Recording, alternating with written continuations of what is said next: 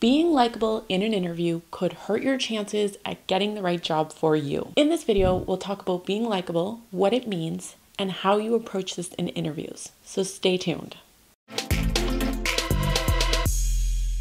So many people believe that being likable in an interview is the most important thing to land the job that you want. And while I understand this, and I've even said this myself in the past, being likable to the wrong people could hurt your chances of getting the right position for you. I understand why you might believe that being likable to everyone is ultimately the goal. However, that's not actually possible. It's not possible for everyone to like you. So the best policy is to just be the best you that you can be. And if they like you, great. And if they don't like you, then that's equally great. And here is why.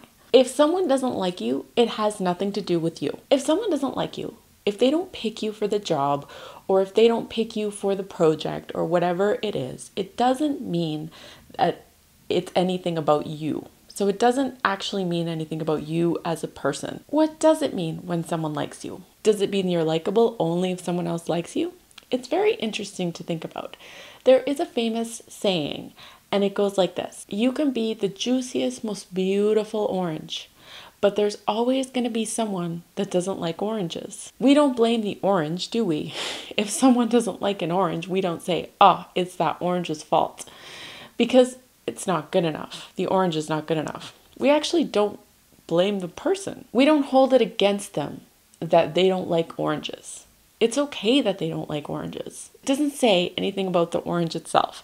It says something about the person that they don't like oranges. So think about yourself for a second. Maybe you're just not their flavor. Maybe you're just not their style or their preference. The orange doesn't get upset because someone doesn't like it. It just keeps being an orange. Show up as yourself because that's inevitable anyway. So, for example, if I show up as me and I am me throughout the entire interview, the people are going to like me, will really like me. They don't like some version of me that I'm creating in order to be more likable. So I'm not going to be smiling on purpose, like forced smiling, and I'm not going to be laughing at things that I don't think are funny. Because if you do that in the interview, then I'm going to have to do that throughout the entire time that I'm employed with this company. And if that's not me in the first place, then I'm going to end up unhappy in that role. And I'm really going to wish that I was myself from the beginning. It's kind of like dating. So I don't want you to have like an interview version of yourself and then have like a off-duty version of yourself, because that would be a lot of work to keep up with.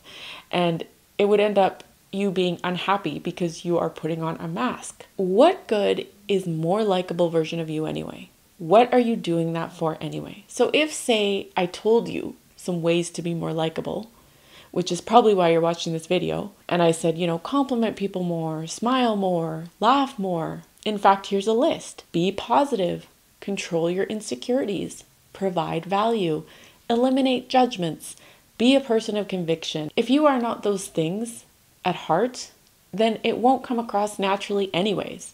So if you are working on things for yourself, make sure you want to work on those things for yourself anyway. Make sure you want to be less judgmental and you're not doing it just so someone will like you more or you'll make someone else like you. Because in the end, there's always going to be someone who doesn't like oranges, and that's okay.